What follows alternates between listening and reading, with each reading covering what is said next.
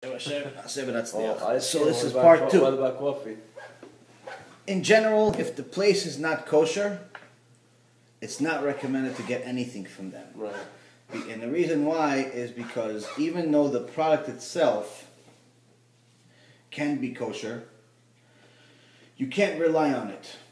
So, for example, when you go to Israel, it's much easier to get kosher meat in Israel than it is in America. Right. Most places have kosher meat. Most butchers have slaughter the kosher way, and it's much cheaper than here.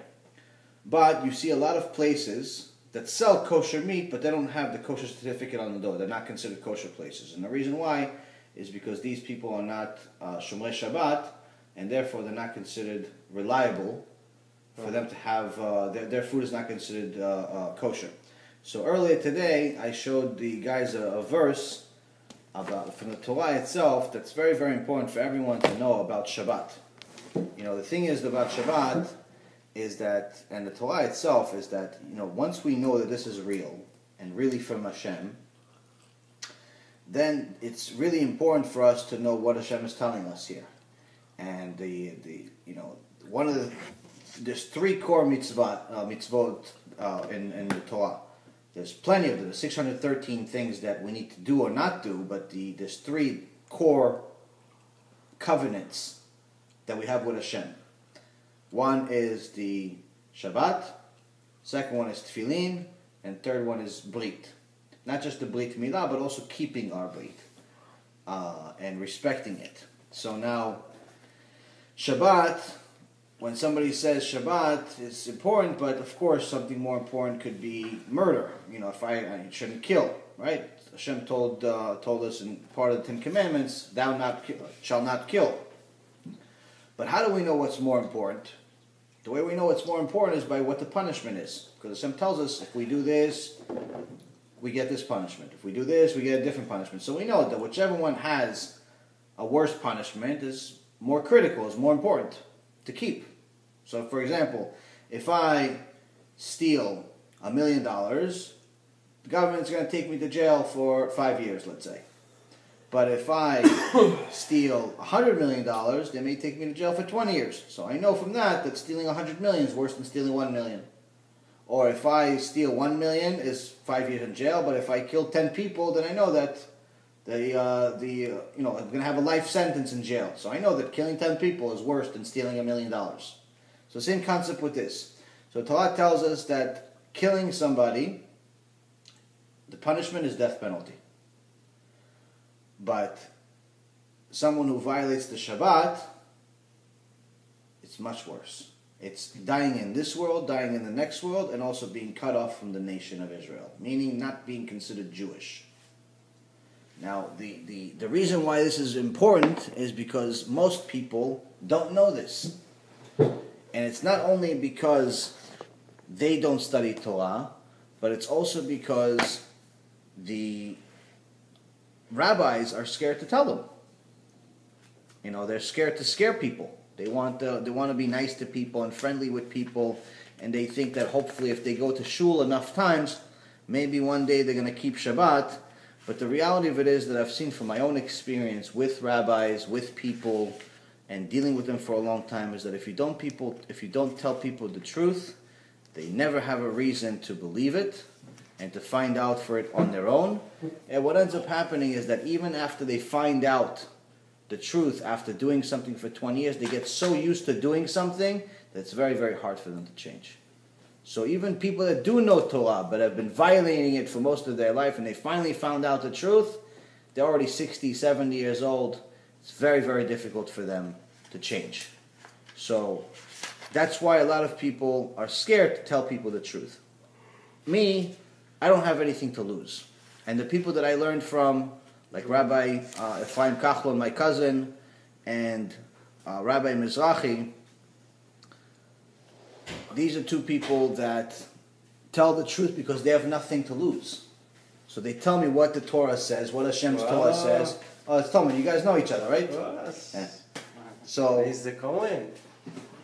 So when I haven't told the story yet. I'm still telling him about I'm filling him in about Shabbat. We were talking before.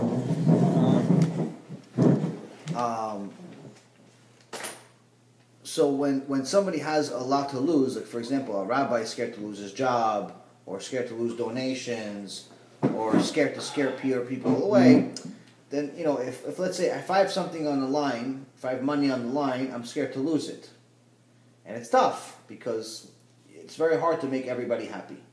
But when you get the truth from somebody, because they, when they don't have nothing to lose, they're not expecting any donation. I'm not paying them anything. And the reality is they're only doing it because they're there to save souls. They're there to save people, to help people. Then you're more likely to get the truth. You're more likely to get the real truth. And the real truth, in my opinion, is the only way. Even though it's scary, even though it's not politically correct, even though it's not the nicest thing to hear all the time, because a lot of us are sinning every minute because we don't know. The reality of it is that I rather know and what I'm doing is wrong or right, and choose whether I want to continue it, than live ignorant my whole life. And the way to explain that, the way to really, really see the difference, is that if you have two people, and both of them have cancer. Both of them have cancer. Terrible. Cancer. One guy, and both of them have the same type of cancer, and both of them have 1 month to live. 1 month to live. One guy you told, and one guy you didn't told. You didn't tell. Who's better off? The one that you didn't tell. No. The one that you didn't... I mean, that's the way you look at it. Right, naturally you would look at it. The one that you didn't tell is going to live his life like nothing's wrong. Problem is that the day is going to come and he's going to be completely unprepared for it, and he's going to spend those 30 days living his life, going to work, spending his whole day moving, driving himself crazy to make money, driving himself crazy to pay the bills. In reality, you got 30 days to live. None of that stuff matters anymore. What matters is you go with your family, you connect with Hashem, you connect with life. Who cares about work anymore? But if he doesn't know, he's going to spend his last 30 days living a regular life that's meaningless. You start praying more than you ever did. But if the guy that knows, even though initially he's sad, even though it hurts him that he only has 30 days to live, he's going to spend those 30 days as if it's his entire life. He's going to spend it with the people he loves. He's going to connect with who he loves. He knows the truth. He knows I only have 30 days. That's it. I need to make sure that I make those 30 days valuable. That means I'm not going to spend even 1 second of my day being unhappy. 1 second of my day going to work just to make money. Who needs this money? I'm not going to be here. So that's why the truth is the only way it works. The truth is always better off. Even though it hurts, and sometimes it hurts a lot. And trust me, I've heard some truths in my life about my own life before I did tshuva, hurt in a horrendous way, in such a way that it actually literally caused me to start crying, not like uncontrollably, not even realizing, I can't believe I did this. I can't believe I did this. You start realizing, oh my God, how I'm so terrible. I'm so there. You start feeling sorry for yourself.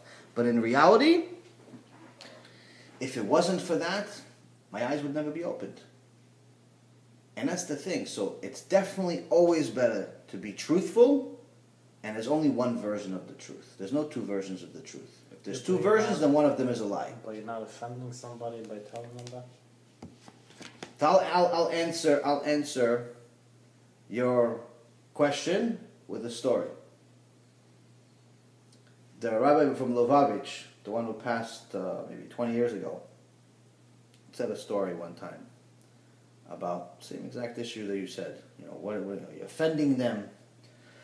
So imagine this. Imagine you had a roommate, and your roommate said to you, listen, I worked all night, I worked all week, I'm going to sleep right now, I'm shutting off my phone, under no condition, I don't care who calls me, who wants me or anything, under no condition I want you to wake me up. Do not wake me up. I want to sleep until I wake up. Even if I sleep for 3 days, don't wake me up. Fair enough? That's what he wants, his request, right? He's your roommate. So you say, okay, go ahead, go to sleep. Now, if that guy goes to sleep, and then you go downstairs and you realize you start smelling something, and you start smelling that there's fire. And the building that you're in is starting to go on fire. It's burning up. You're on the 3rd floor. It's on the 1st floor.